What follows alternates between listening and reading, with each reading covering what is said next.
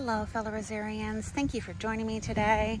I live on the Potomac River in Zone 7B, Maryland. The sun is not ideal here, but I want to show you the blooms from my Sweet Mademoiselle. Would you look at this pop of color? I have planted 8 here, and she tends to be on the larger side, so you're going to want to make some room for her. But you can see that I have a no spray garden and black spot resistant for me.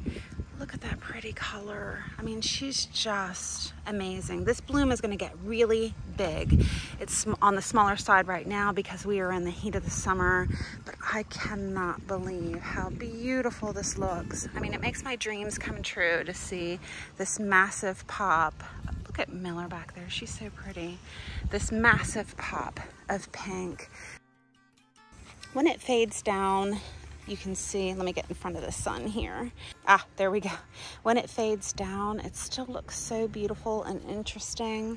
So I hope that you will consider this rose for your garden. I'm gonna try to get out here today to get a nicer picture of it when we're not in the early morning sun. So thanks so much for watching, Rosebuds. I'll see you in the next video.